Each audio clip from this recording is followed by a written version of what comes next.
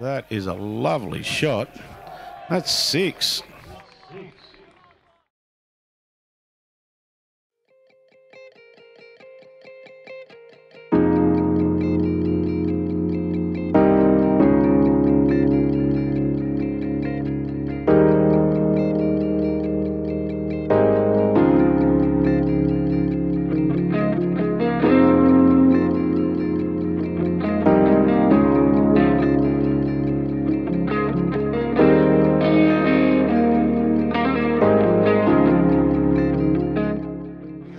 The scores are level. Yes!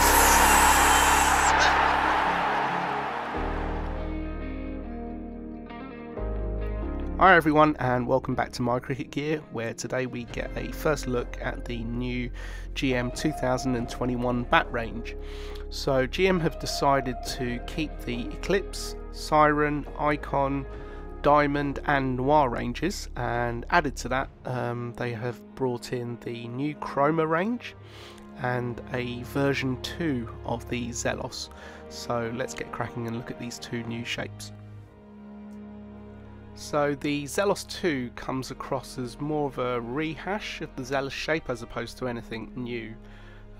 So in terms of the actual shaping, it's the same sort of concaving. Middle position looks very similar to what we have seen in the previous version. The biggest difference is probably not really related to the main part of the blade itself, it's more to do with the handle.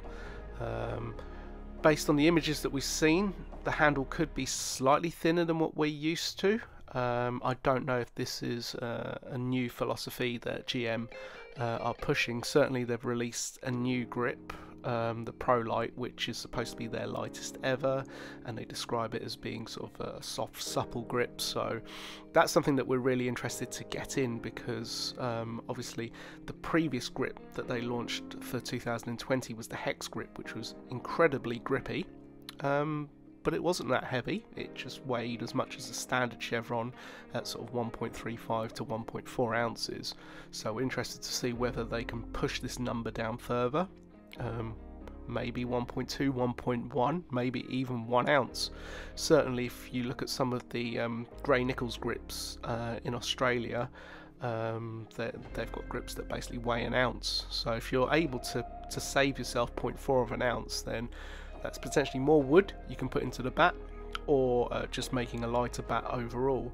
But doing something like that will potentially affect the balance of the bat, so you may find that taking that weight off the top, the bat may feel a bit heavier, so it'd be interesting to see how they compensate for that with this bat. So yeah, it's not one that particularly excites me. I guess it's a Marmite sort of feeling about the stickers. You either love the lime colour or you hate them. But I think in terms of the shape, yeah, concaving isn't really in vogue at the moment. It is the full shape that people look for. So I think you know, that's probably more the reason why we think the Chroma, which we'll show you in a moment, it will probably sell in higher numbers. But again, if you look at it from the toe, you can see that, you know, that decent amount of concaving in there. And now if we have a look at a close-up of the actual grip, you can see that pattern actually reminds me of what old school bats used to look like. You know, bats that I'd used sort of 20 years ago had that kind of pattern, sort of the pre-chevron pattern there. And yeah, having the bats side by side, looking at the images there, I can't see a huge difference between them. These are obviously just stock images compared to the actual bats themselves. There might be some slight differences there, but nothing visually sort of standing out. So that's pretty much it for the Zelos 2.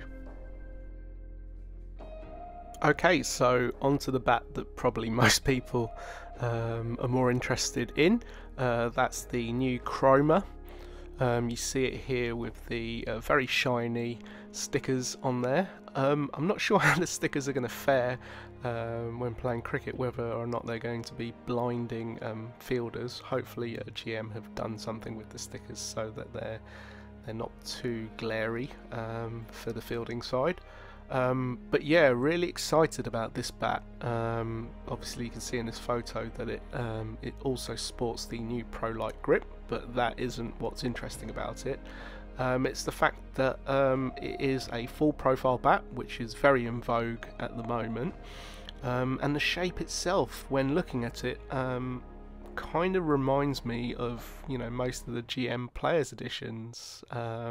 It is that sort of duck-billed toe and big swell in the hitting area, something that I guess looks aesthetically pleasing. Hopefully will give the batsman a lot of confidence when they're looking down at the bat and they see all that meat in the hitting area.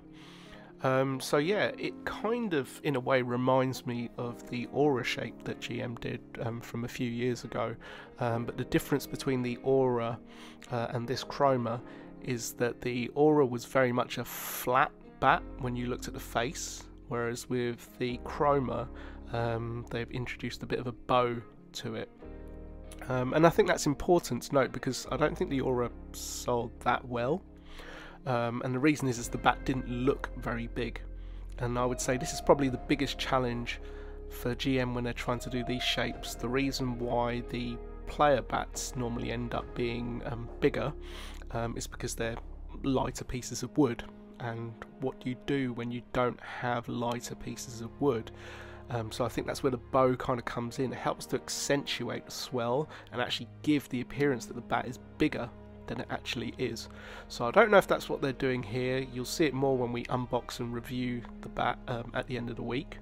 But yeah, that's our feeling when looking at the bat, is how they've managed to achieve it. Now of course you might get some lighter pieces of wood where they can kind of do that, but because of the CNC process, the sizing of the bat should be pretty standard.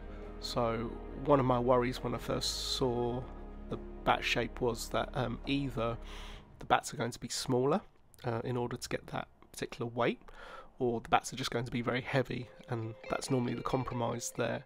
And obviously in conjunction with the Pro Light and maybe a tweaking of the handle, if they've lost some weight at the top end, I think that's why they've countered it by, if you look at the toe end of the bat, it does look pretty thin down there. But yeah, that's kind of what I expect for a player shape as well, is that it's got, the meat is in the hitting area. So obviously we'll reserve judgment until we've done our review on the one we get in, but certainly I think if you're somebody that's after a player's shape but you don't really want to pay player's edition price, this could be the one to go for. As I said, it looks really nice, it is really pleasing on the eye. We'll just have to see how it goes when we get it in. So yeah, that's pretty much it in terms of bats. There will be other products to talk about, so we'll probably do other videos about those, but we thought this would just be a good short video for the just launched 2021 bat range from GM. Yeah, look out for an unboxing on Friday, and hopefully try and do a really quick recorded review that we can put up by the end of the weekend, so you can yeah, get sort of full details on the bat.